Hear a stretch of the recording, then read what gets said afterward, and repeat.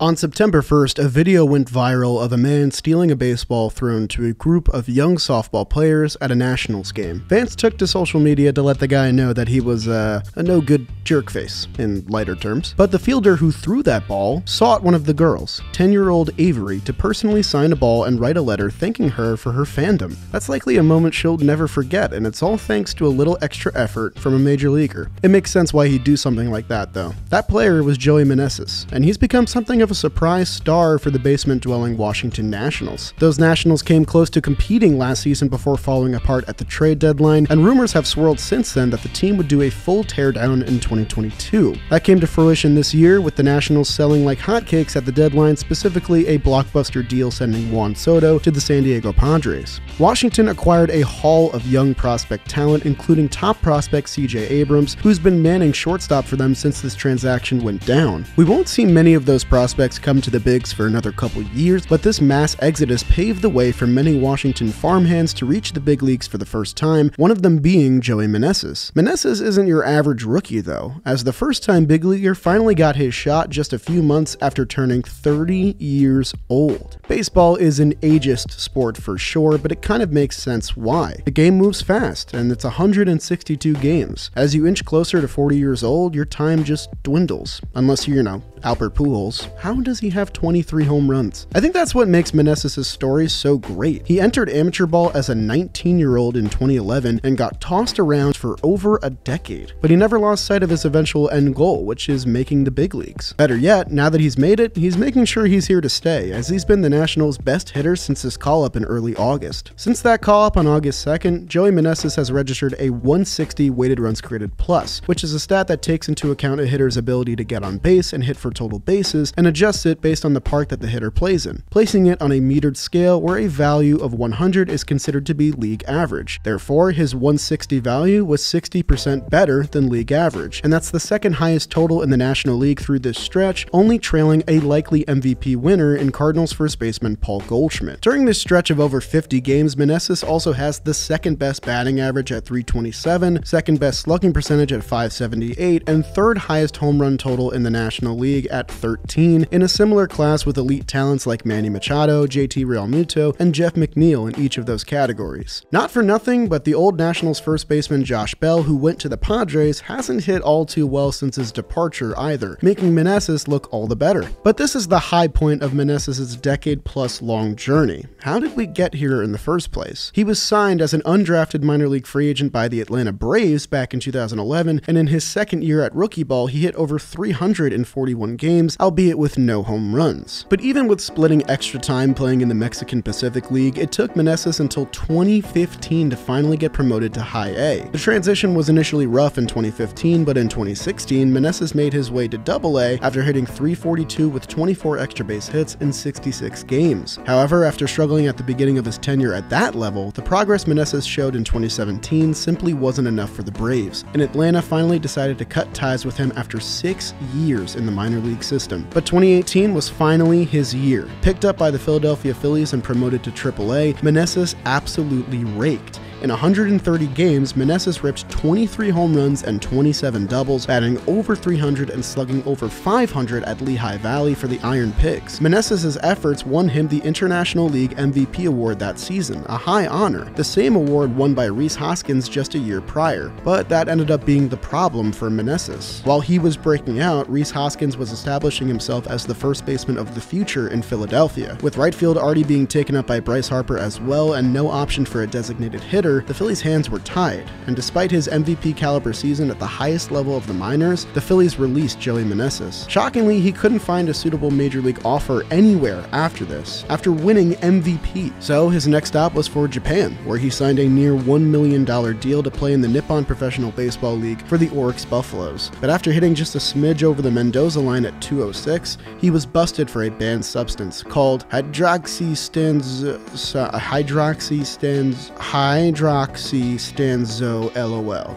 Nailed it. Nailed it. He received a year-long ban and an immediate release. He contends that he was unknowingly injected with the substance when a doctor in Mexico gave him vitamins the previous winter. Since then, Meneses has bounced around some more. Back to Mexico, then to the Red Sox, only to have the 2020 minor league season canceled, resulting in another release. By this time, Meneses was 29 years old, finishing his 10th year in amateur ball with an inconsistent record and some troubled history with possible performance-enhancing drugs. Many guys probably would have called it quits a long time ago at that point with that record, but maybe that's why Meneses kept at it. You're already 10 years deep, you might as well keep going. As we all know now, he landed with the Nationals AAA affiliate in Rochester for the 2022 season, and unsurprisingly, he raked. Posting numbers similar to his 2018 MVP season in AAA, Meneses clubbed 20 home runs in under 100 games with an OPS well over 800. So by the time the Nationals decided to clean house, Meneses made perfect sense as a candidate for the why the hell not type call-up to the major leagues. And he made that decision look great almost immediately, homering off Yohan Lopez of the New York Mets in his very first major league start. Poor guy's first at-bat ever, though, was against Jacob deGrom in his first start in over a year. That's just ridiculously unlucky timing. But after a dozen years and nearly 5,500 plate appearances in amateur and foreign baseball, Joey Meneses had finally climbed the mountain. He followed that performance up by homering in each of the Nationals' 3 games at Wrigley Field against the Cubs as part of a 5-game multi-hit streak. From August 5th to the 30th, Meneses hit safely in 20 of 21 games, with multiple hits in 10 of those games. Lucky first month?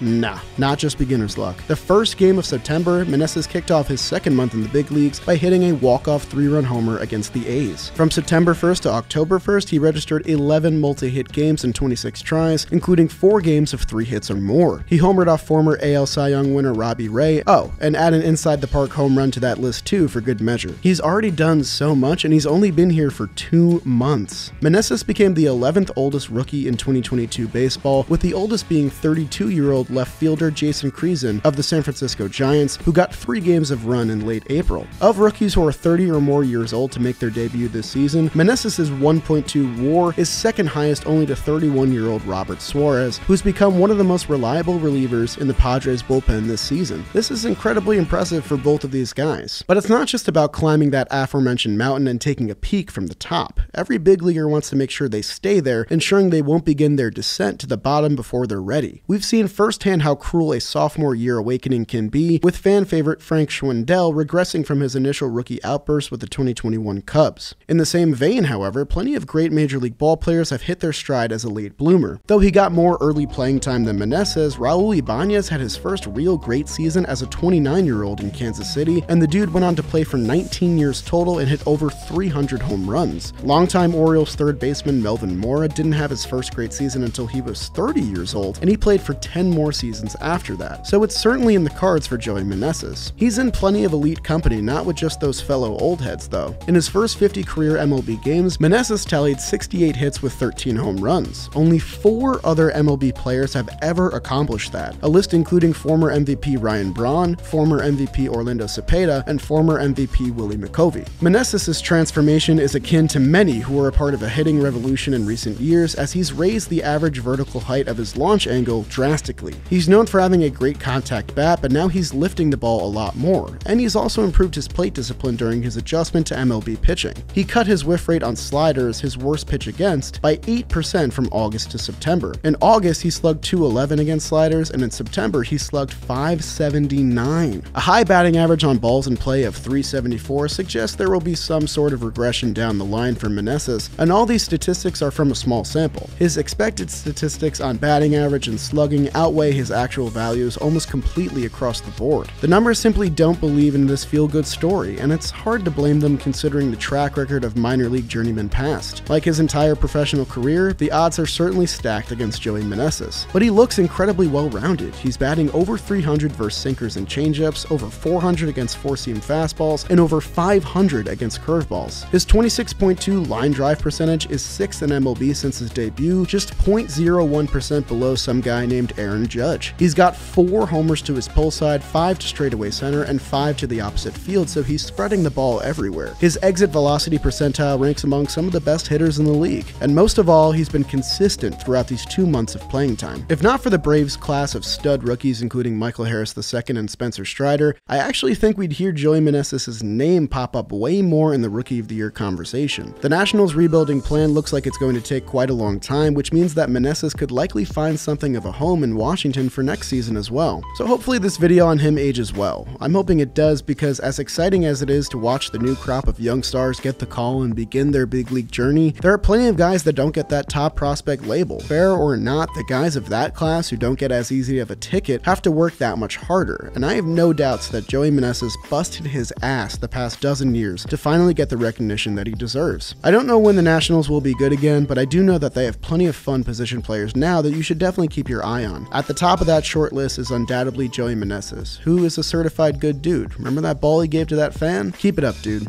And now a word from today's sponsor, Roman. Guys, we need to begin prioritizing our hygiene and well-being more than anything else. And a great place to take care of your health is Roman. Whether it's for ED, testosterone support, men's hair loss, or whatever else you can think of health-related, Roman is a great place to get the resources that you need to fix yourself. Sexual health is hard to talk about, but it's just as important as everything else. And if you want to get at the top of your game, products like Roman Swipes can be very helpful. They're convenient, over-the-counter wipes that are clinically proven to help you last longer in bed. Uniquely formulated to reduce overstimulation without eliminating all sensation together. But Roman is great for getting multivitamins, COVID tests, health supplements, allergy medication, stress relief medication, and help to quit smoking. And it's not just physical health. Roman can help you with your mental health as well, specifically anxiety and depression. I highly recommend you go to GetRoman.com/jolly today to get 20% off your first order. Try their swipes, get yourself some vitamins, but most importantly, get yourself right. That's GetRoman.com/jolly for 20% off, and thank you to them for sponsoring today's video. I'll see you guys next time.